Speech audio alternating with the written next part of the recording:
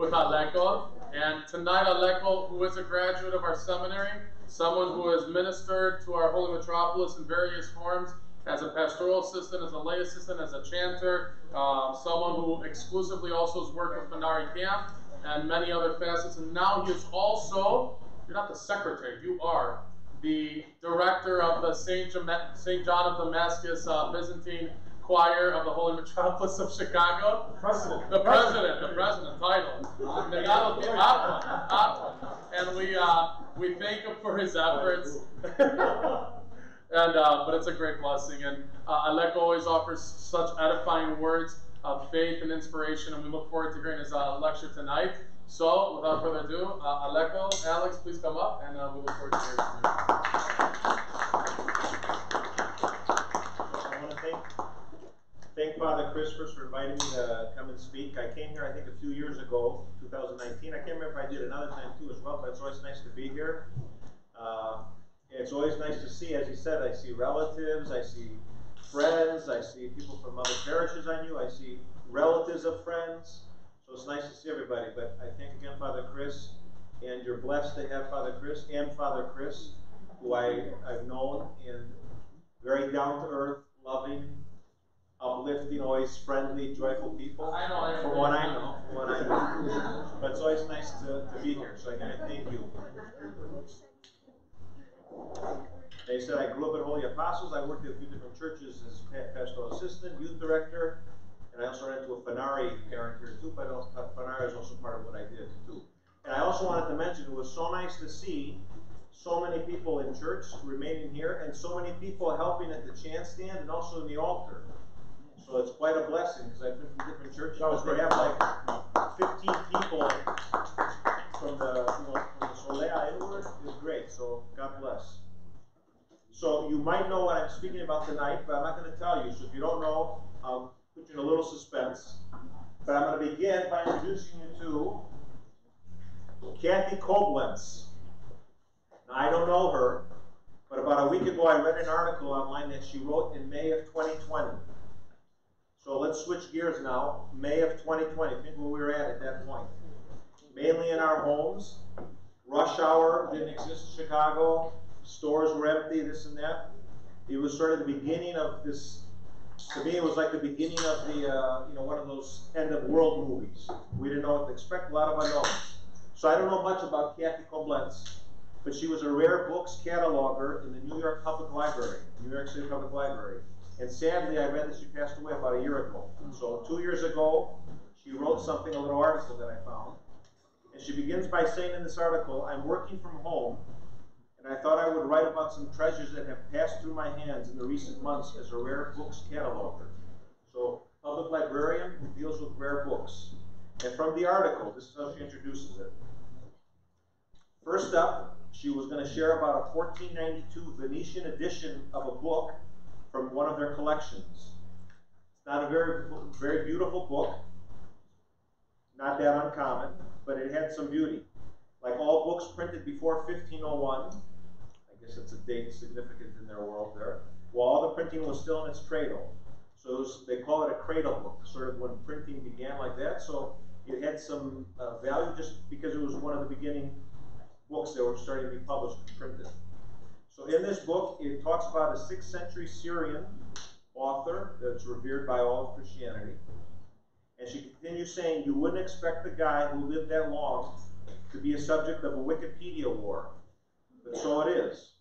And I think she was involved in it, but basically they were trying to debate this person who wrote the book. When was he actually born? Back and forth, back and forth. And she said the original author lived by choice the way many of us are now living out of necessity. So think, May 2020, he lived by choice the way we're living out of necessity. And most people then, we were isolating, right? Keeping flat in the curve, we were saying, right? So the author, she continues, trained himself to the practice of Christian virtues.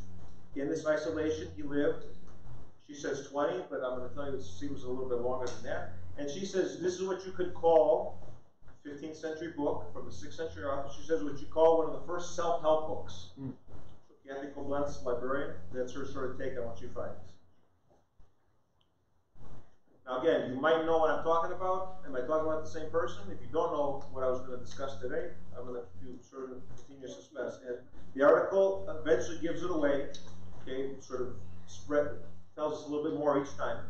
It's a 6th century saint, and he writes about the ascetic life, okay, life of ascesis, portrayed in the form of a ladder. That might be a big giveaway.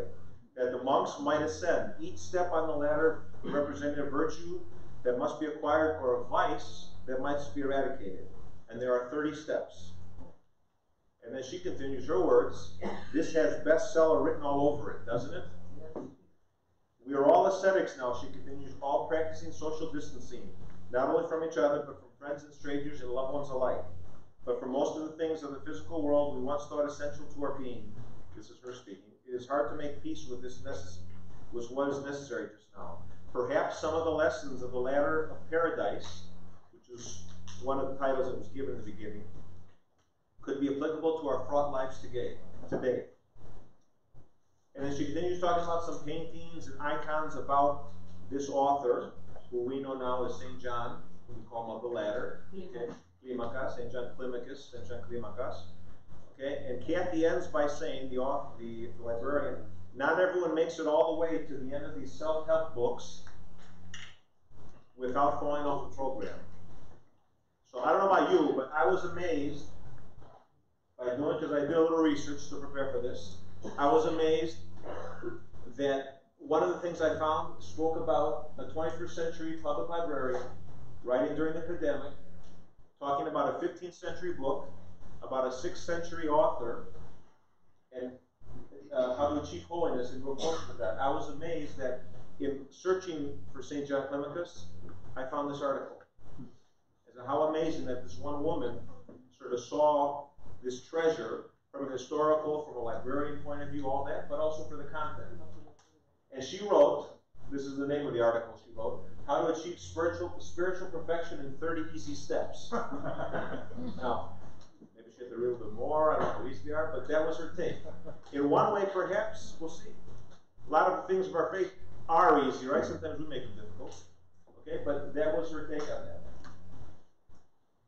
So she was talking about St. John of the Ladder. And I think if she could find something interesting about him and beneficial, I think we as Orthodox Christians can as well. So what do we know about St. John of the Ladder? St. John, we know he was born in roughly the 6th century. 579 is the date I found. Syria, Palestine. Okay, if you maybe talk to some of the area, they might debate where Syria, Palestine. I think could be sensitive about what's what there, but sort of that whole area there. Okay, we don't know his parents, although I saw one little snippet that says Saint Xenophon and Maria were the parents, but I also saw that that was wrong. That there is another John that's referenced there. So just, I don't want confusion, but just throw that out. We don't know anything about his parents. If you see something, I found that it was a mistake about that. And we know that he was well educated, and at 16 years old, he went to the base of Mount Sinai, where he obediently followed an elder. And this is not what he wrote as we begin going through some of his texts. Exile, St. John wrote, is a separation from everything in order that one may hold on totally to God. So for 4 years he was under Elder Nectarios, and then eventually he was tonsured at 20 years old.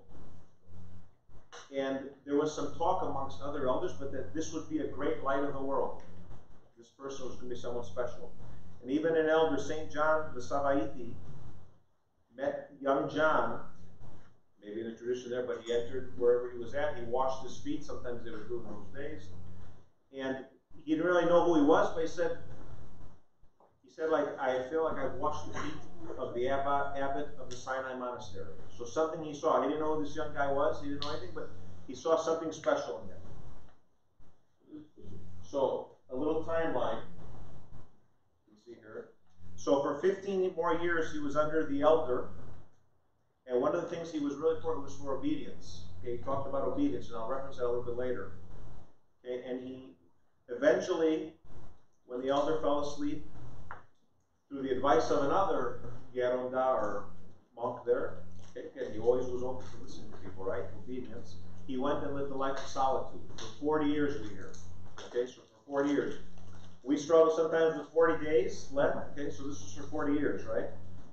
Eventually, so there's a little timeline. Again, dates sometimes could be different. This is what I sort of found as far as his age, okay? 16, he went to the monasteries. He was conscious at 20.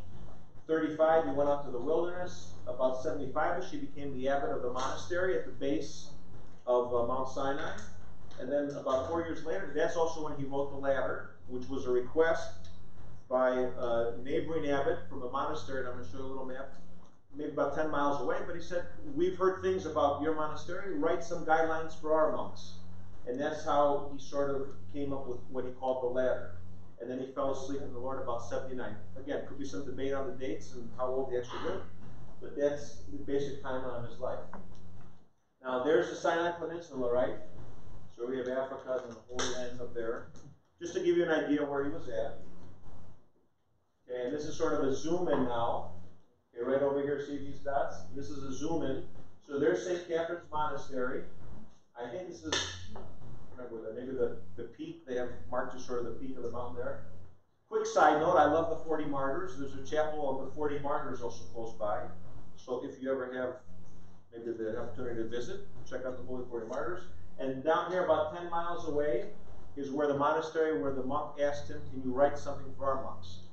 Now remember this dot now. This dot was actually, we'll zoom in, okay, that is, I've heard it's been 3 to 5 miles, but that's roughly, according to my little calculations, where he lived, okay, so in a cave.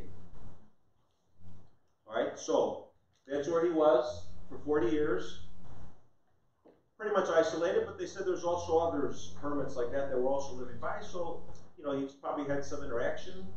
Okay, we don't know too many details. Again, that's the extent of what we know about his life, okay? So getting back now to the ladder. I said it was called the Ladder of Paradise, just simply the ladder, we say the Ladder of Divine Ascent, and it has 30 steps, okay, and 30 steps, we think for 30 years Christ lived, I've heard, wanted to take on this, the 30 years he lived before he started his active ministry. In icons you might see 30, you could see 33, but in the book you see 30, okay? One little side note, when do we celebrate? Now, I used to do camps. So I was always used to throwing out starbursts or treats like that. I didn't come prepared. But Father Chris said he's going to give whoever gets this right a free hero at the festival. I made that up, but you can debate it with him. But just let's do a little school Sunday school trivia just to see. When do we remember St. John of the Ladder? No. Could be a trick question. I was supposed to speak next Wednesday, but we had some scheduling changes, which is okay. So, well, next Wednesday's March 30th. So that's where I came up with the idea. Let me speak about St. John. Even though Vesper sort of celebrates the next day, but we celebrate him on March 30th. But yet, just like, you know, I'm missing out speaking about him, the church, because 30th often fell during Lent, they moved the feast. Okay, but before we get to his feast, let's just go through all the Sundays of Lent. This is our trivia. What is our first Sunday of Great Lent? The Sunday of Orthodoxy. Father Chris, keep track. Hero. So the Sunday of Orthodoxy. Okay, the triumph of Orthodoxy. Our second Sunday, we just celebrated this past Sunday. St. Gregory Palamas, sometimes called the second triumph of Orthodoxy, for the teachings that he battled in the 14th century. Okay, and I just learned this. Actually tonight, looking, but it used to be St. Polycarp, I heard it was commemorated on the second Sunday of Lent, but then, I read it tonight, exactly, I don't know, but then they added St. Gregory after that whole situation happened. What's this next Sunday? Holy Cross, the veneration, Stava Pruskinissios, and I call it a spiritual halftime. I say it's a Super Bowl, Brother Chris, football. Are you more hockey? But it's a Super Bowl. The coach is in the locker room.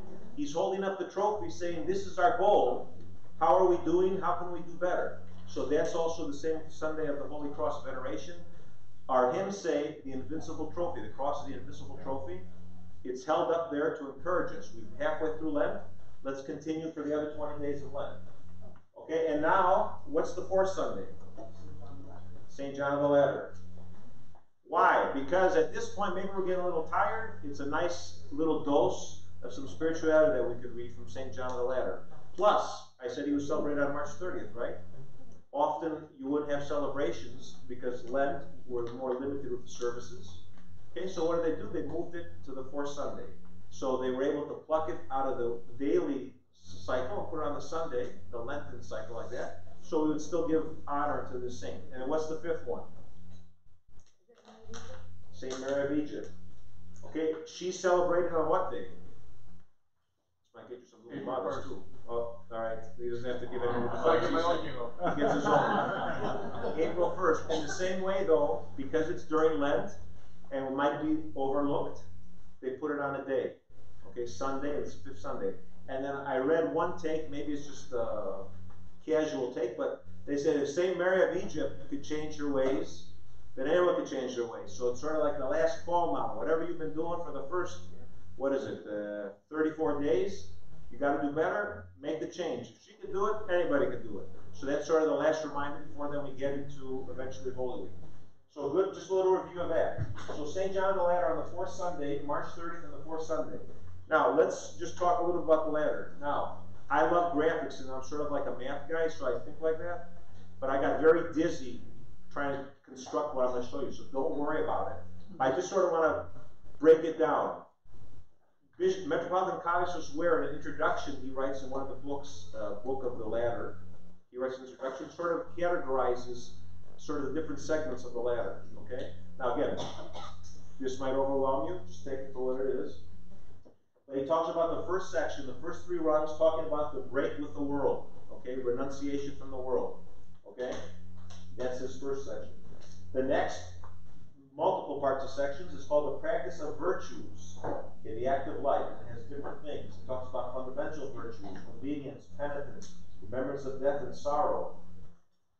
Okay? And then the struggle against passions, which now he breaks down even smaller. But the passions predominant on physical: anger, malice, slander, talkativeness, falsehood, despondency. And then the material passions: gluttony, lust, avarice. Non-physical continuing: insensitivity, fear, vainglory, pride. And then the practice of virtues, the higher virtues of the active life.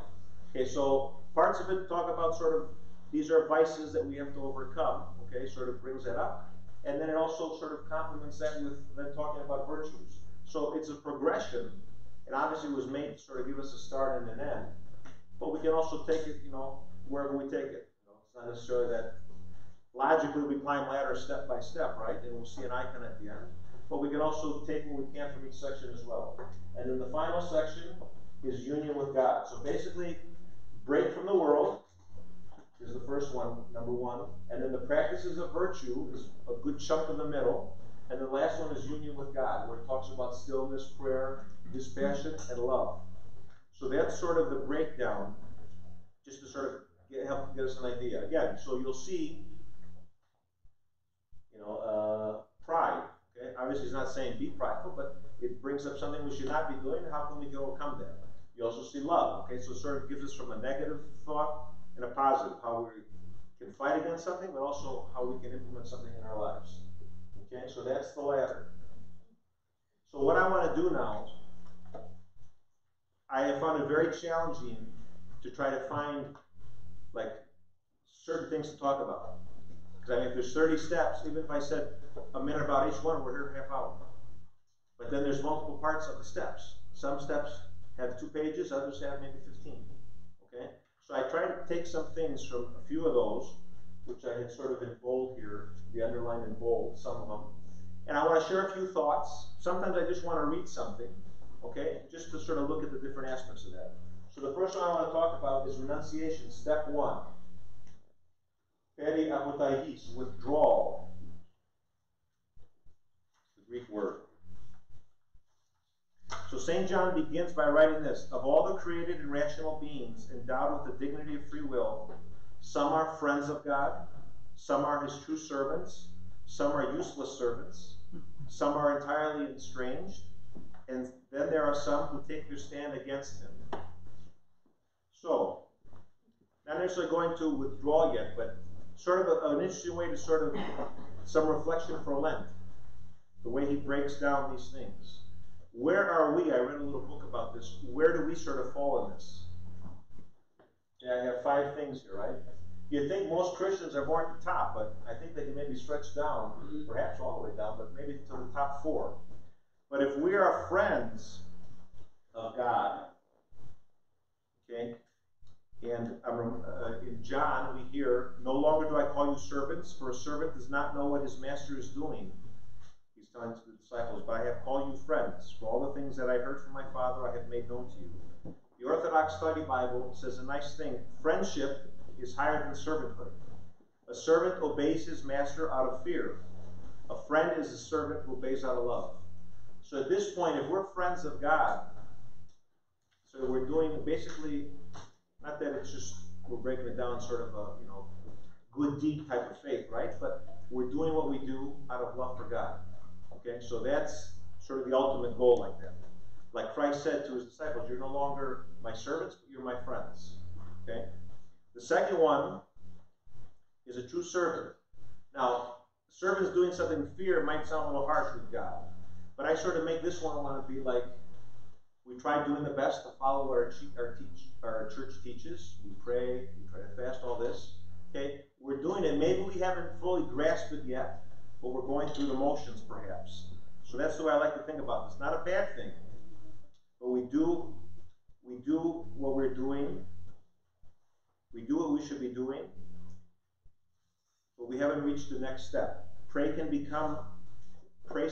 sometimes might be more quantity before it becomes quality.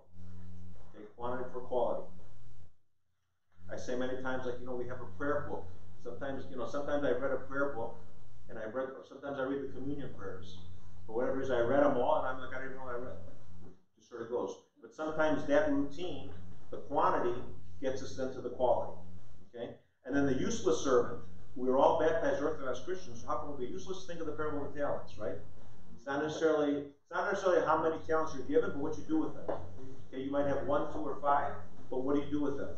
So we could fall into that useless servant, even as Orthodox Christians, right? If we're not living up to our potential. And then finally, entirely estranged. Now you could say, I don't know anybody, it's got to be people that could be friends or family. Not bad people, right? But perhaps people that are not in the life of the church. Okay, and that's our call perhaps to reach out to those people as well. And then the last one is those that stand against them, actively against the church. Which could be a plethora of things. But basically with this, these 4 things that St. John introduces, I think it's a great time for us during Lent to sort of reflect, where do we fall in these categories? And where perhaps can we grow beyond that? Okay, and again, the quantity can sometimes take us to the quality. So that was the first part. And in terms of renunciation, continuing in John chapter 15, if the world hates you, Christ is speaking now, you know that it hated me before it hated you. If you were of the world would love its own. You, because you are not of the world, but I chose you out of the world, therefore the world hates you. So we are called to live in the world, but not be of the world. We are part of the society, but yet we have a higher calling. Okay, and I think it's in John where Christ says, do what I teach you so people know that you are my disciples. Not again in a bragging way, but we're the salt of the earth, right? We should add a flavor to this society, to this world, right? That's what we're called to do. So this first one with renunciation, more to me is sort of, let's reflect where we're at, perhaps in our connection with God, okay? The next one I want to skip up now to step 4. Obedience, peripakois. In monasteries, obedience is a very important thing.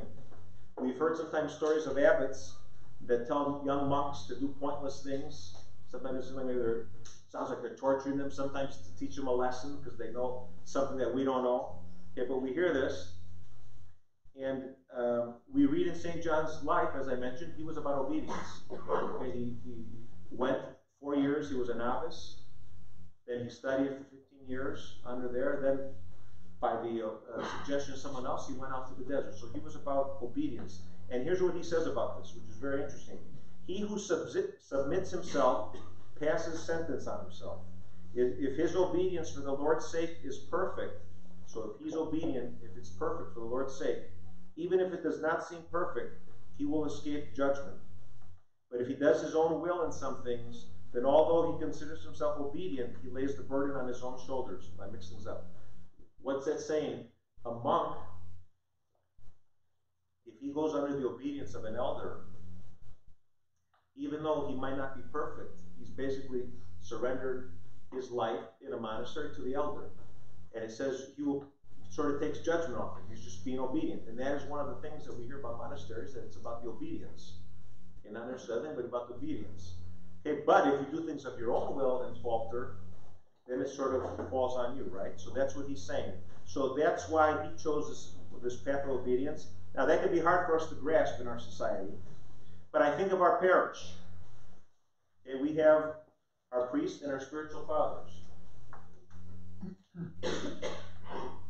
Okay? So, I know several people in my life that don't have doctors, or they're like never doing what the doctor says, or they never finish their antibiotics. They go till day 5, but then they miss the rest 5 days, all this stuff. Okay, and I'm always telling them, to me, I always think about it as cut and dry. You know, call your doctor, tell them you got this, see what they say. Maybe it's a medicine, maybe it's therapy, this or that. Follow the course. To me, in my mind, I'm a math science guy. It's very straightforward. Okay, but at the same time, sometimes I don't see it as straightforward in the church. Even like, so I'm going to confess that. Sometimes I don't think about it that simply when we look to our spiritual health. And really, it should be the same way. You ready for this now? We have the physician of the body and the physician of the soul. So, our spiritual father, or our father confessor, our parish priest, okay, and the clergy could clear this up, but I feel from my experience in the church, a lot of times we'll listen to psychologists or analysts or this or that, but sometimes if the priest says something, it's a little papas, or this or that. Sometimes we challenge them. Now, I can advise, but that's sort of my take on that. But the idea of obedience, okay, we have also in the church. Now, I also believe that a spiritual father, from the relationship I've had with my spiritual fathers, and I think it's also about guiding, and then they give you that free will.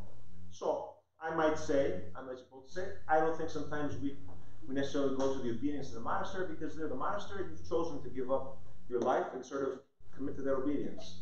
But we also shouldn't disregard or disrespect that priest, but take their advice. But I think ultimately, to me, what I think is healthy is that the priest gives you that free will to make the decision, guides you, and then in the end it's on you, right? Because I think God does the same thing. He gives us that free will. So that's one idea of obedience that we can practice in the society. Some other things. I read this interesting little commentary on this. Simple things, okay? Let's not think we're all going to the monastery, right? And we're going to be doing what they tell us. But how about this? I see a lot of young people here. I remember a priest once told me, be obedient to your parents. Simple things. And I used to say at a church I used to have, we argue 5 minutes about a 10-second task, right? So pick up your rucha. Yes, mom. Yes, dad, right?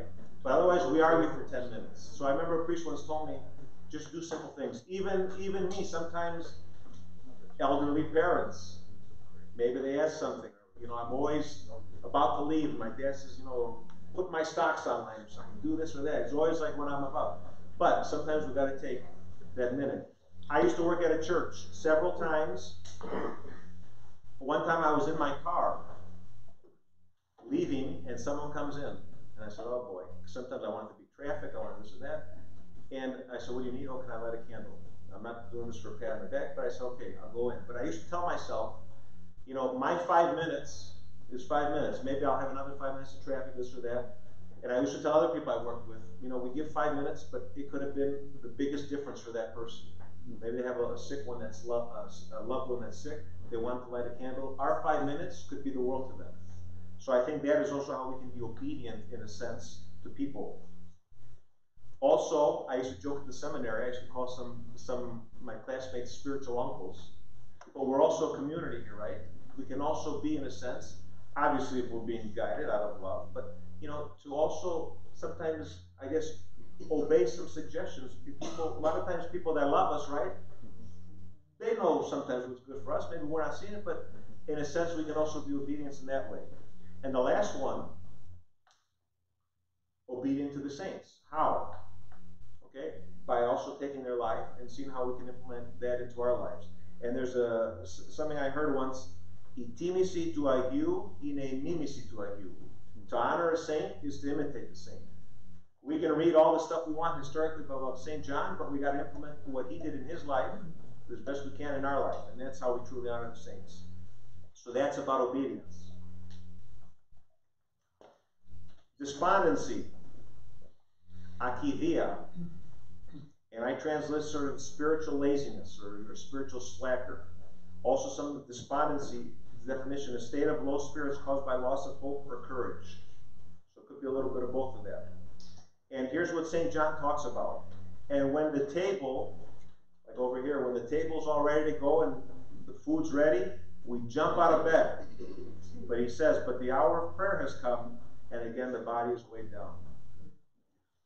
He had to begun to pray, but it steeps him in sleep. And Terrace's response to shreds, okay, with untimely yawns. That's sort of what he wrote. But I used to think sometimes at the seminary, another confession, but sometimes we would miss chapel. We were tired or this or that, but would we miss breakfast? Or we were sick.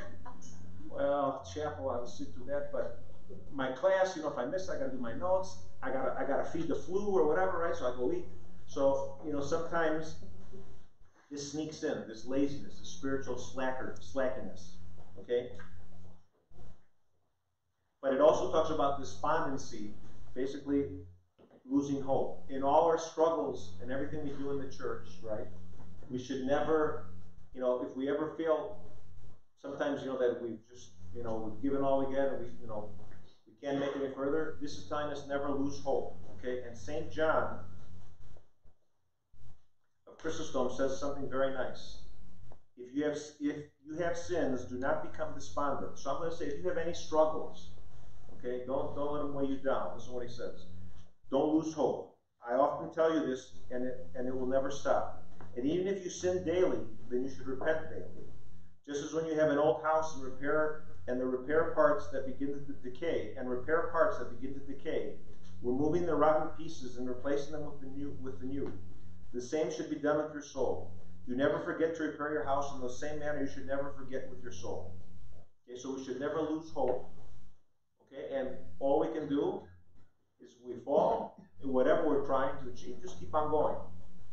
And my little quirky one time saying, I was talking to someone, I said, don't worry sometimes about what's behind us, about what you did, but worry about what you're going to do, okay, moving forward, okay?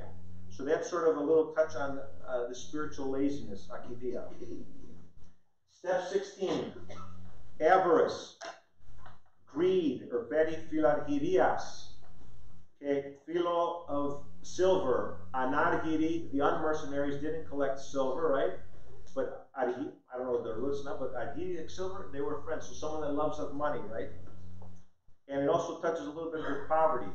As you saw, Bishop Metropolitan College, so some of them you can sort of scrunch together sometimes, but a little bit on poverty. St. John says this: the beginning of love of money is the pretext of almsgiving, and the end of it is hatred of the poor. So long as he's collecting, he is charitable, but when the money is in the hand, he tightens his hold. So he's saying here, sometimes I'm working hard so I can help people, and then as soon as we have our pockets full, we get stuck with that, right? So we go in sort of false pretenses, but then we get stuck on it, and it's easy to collect it, but it's not as easy. The hand goes in the pocket, but not as easily out of the pocket. Or someone told me once, alligator arms. They also can't reach the basket to help. So we know as Christians we should not make idols of money or material things of the world. And where though the monastic life perhaps is a call to poverty, we do obviously have obligations and bills and responsibilities. So one commentary I read said, let's not focus on poverty, but perhaps simplicity. Do we add unneeded stress and obligations to our lives beyond what perhaps is necessary? Live simply. A good time during Lent perhaps to cut back and live simply. A lot of times maybe we bring on some of these burdens. And it's also a great time during Lent, too, one of the three pillars of Lent, prayer, fasting, and almsgiving, to remember about helping those. Quick story. going to paraphrase. The story of St. Peter the Merciful. I don't remember his date or what century that, but I'm going to sum it up quickly. He was a pretty stingy guy, and it sort of became, amongst the homeless and the beggars there, it sort of became like a challenge. How could we get him, like, who can get something from Peter, right? Who's going to be the one that's going to get it? So every day he'd walk by, you know, they bother him, tipo. They challenge, you know, you try to follow this and that. So eventually, as he was walking by, he was coming back with his groceries, or whatever, his loaf of bread. Just to shut one of them up, he took a loaf of bread and he threw it at him. You know, like, man, here you go, have your bread, leave me alone. Okay? So that evening, or whenever, maybe later on, he had a dream. And in his dream, okay, now put it in terms that we can rationalize in our minds. In his dream, he saw fallen angels and angels coming down, and they had sort of the old-fashioned scale, right? Two sides. And he saw on the one side, they were putting rocks on there, his sins, right? Greed, whatever else. And he's saying in his dream, I know this is real because I know my sins, right? And he said, oh boy.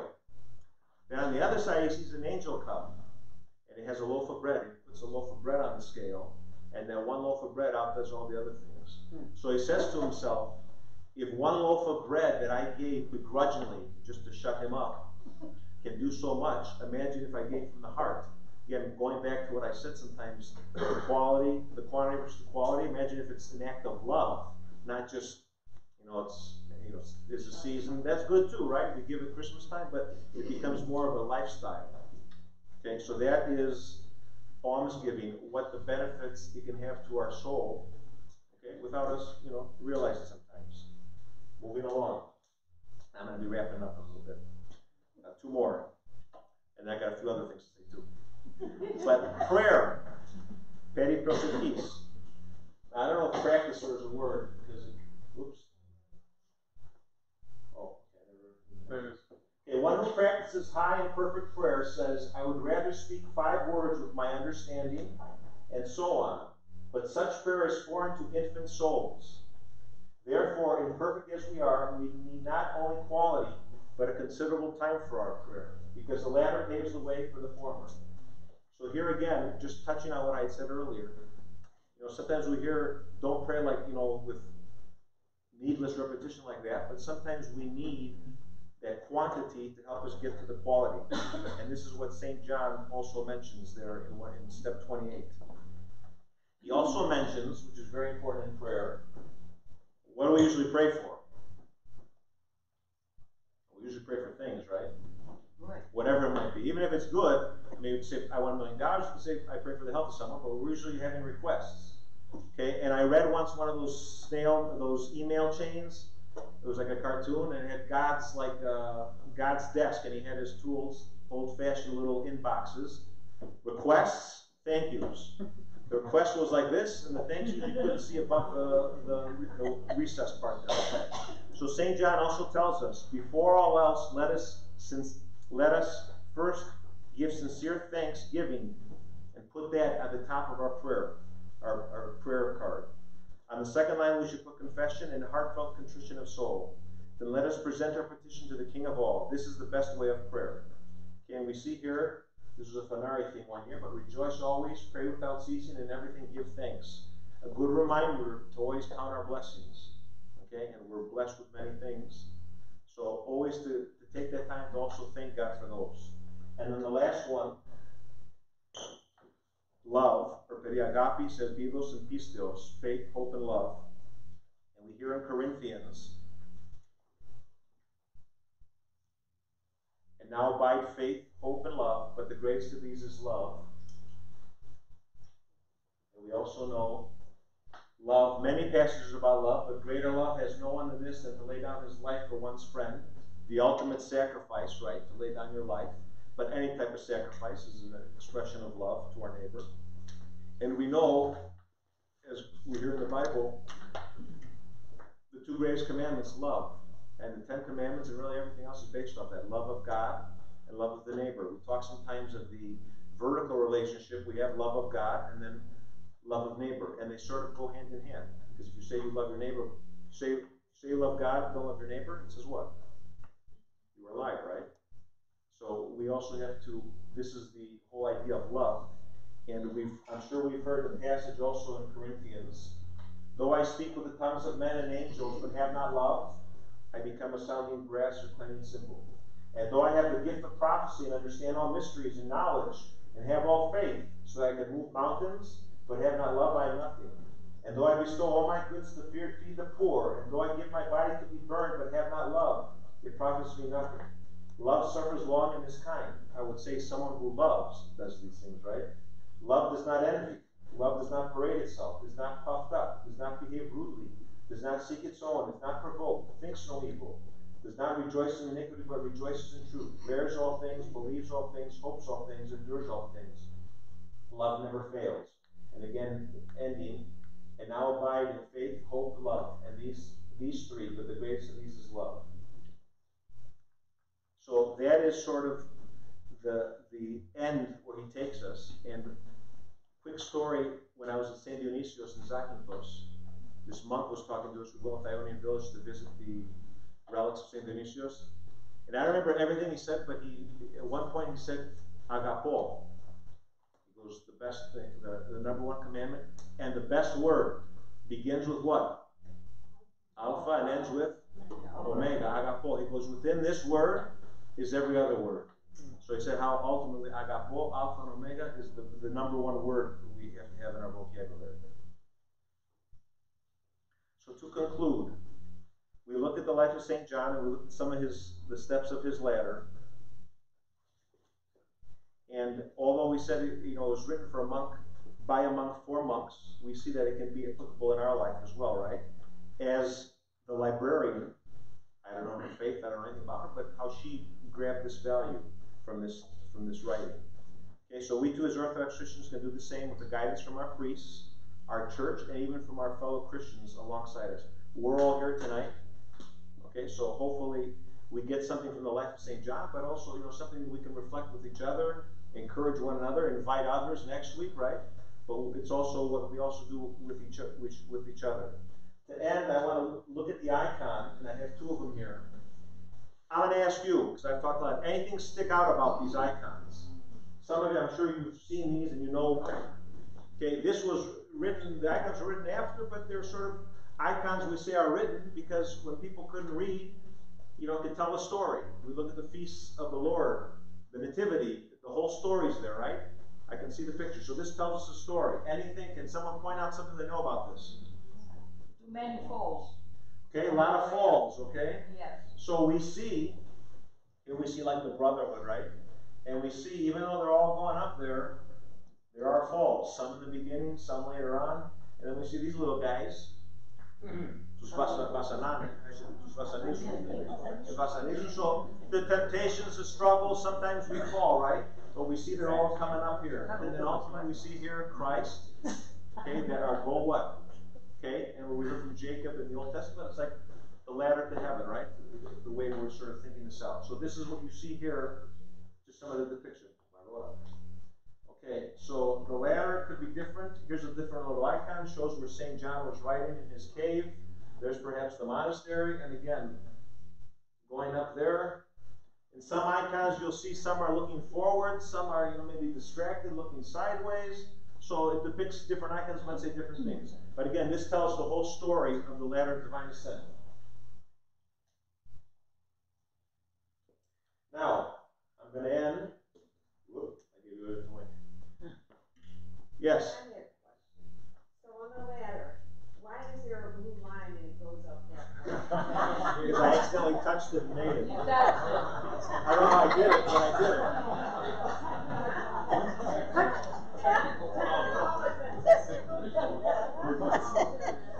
Good.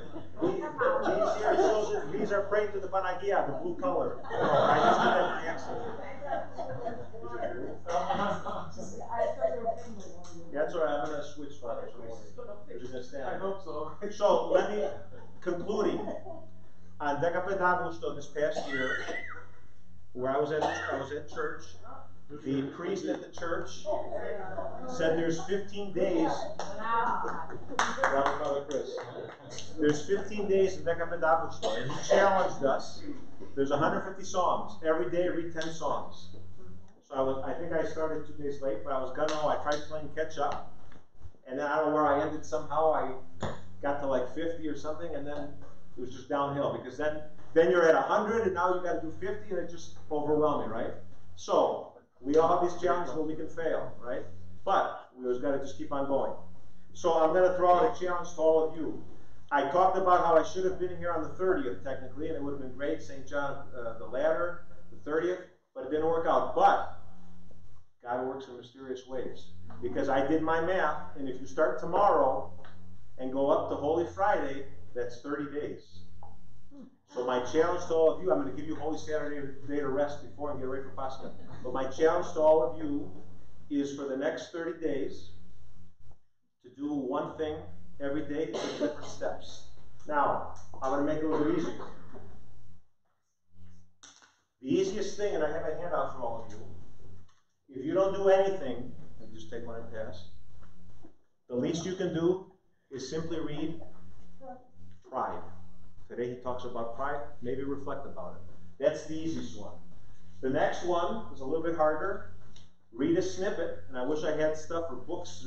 Not all the books are accessible, but read some snippets. Okay, and I do have, I'm going to show you something, I have some resources you can use, but read some snippets about one of the rungs. Okay, or maybe just part of the rung. Some of them are long. Okay, just read part of it.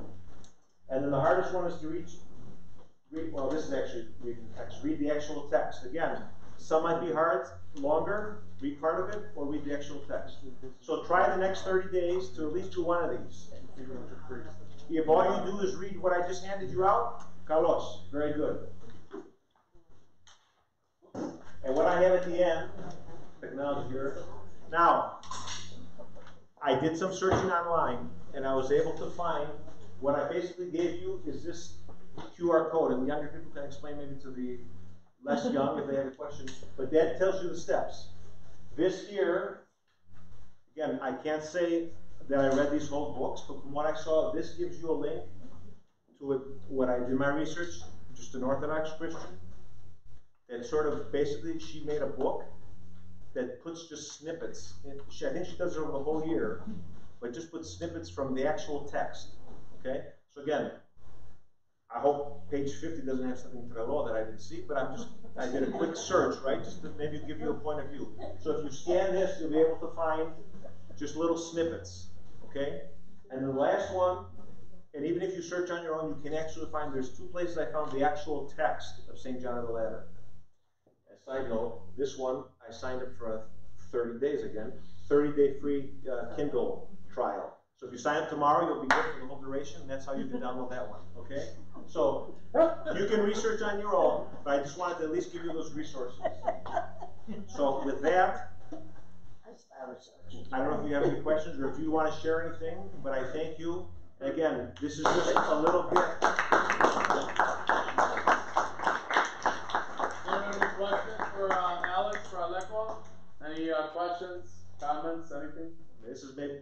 Look, I wanted to commend you for mentioning things to subtract, because I think in our mindset sometimes social scientists talk about how whenever there's a problem, we want to have a solution that adds something.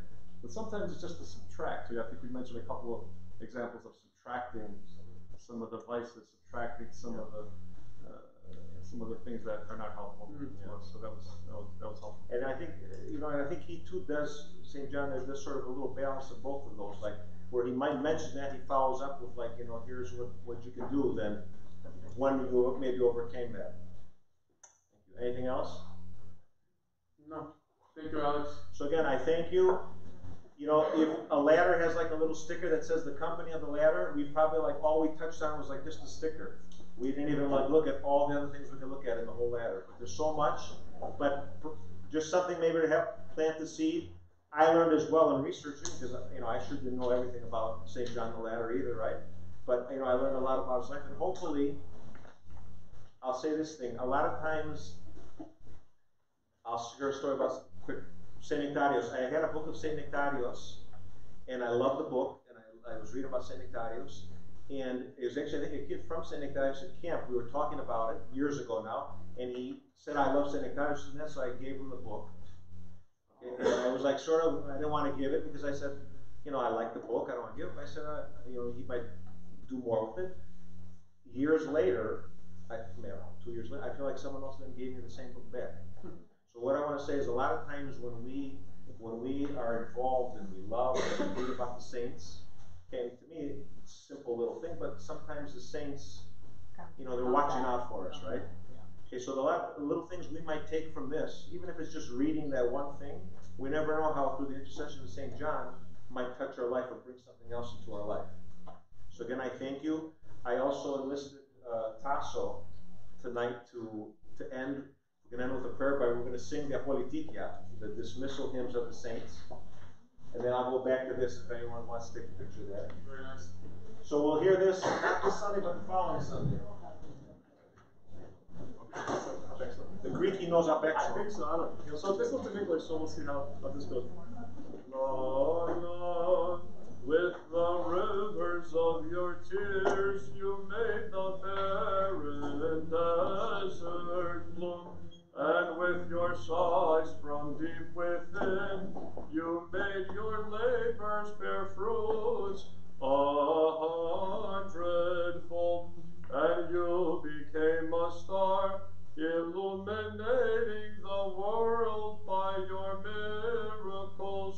O John, our devout Father, intercede with Christ our God for the salvation of our souls.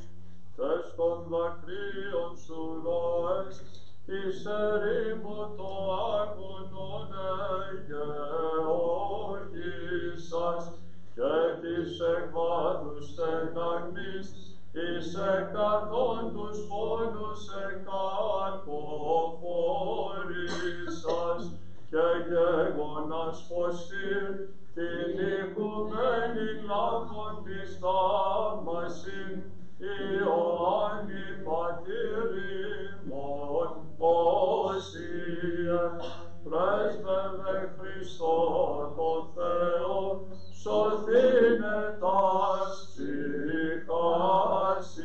ψυχάσιμον. Διευχών των Αγίων Πατέρων ημών, Κύριε Ιησού Χριστέ ο Θεός, ελέησον Χριστός ημάς. Αμήν. Very nice. Thank you, Alan.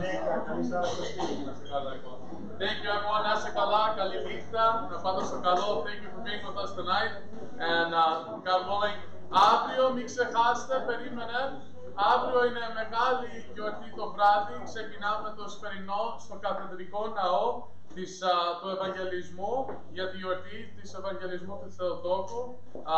7 η ώρα ξεκινάει το μεγάλο εσπερινό και εμείς εδώ την Παρασκευή θα τελέσουμε τις ακολουθίες του όρθρου, Θεία Λειτουργία και Δοξολογία για την 25η Μαρτίου και τον Ευαγγελισμό προς την Παναγία μας. Αυτές τις ακολουθίες την Παρασκευή το πρωί θα ξεκινήσουμε στις 8 και 4.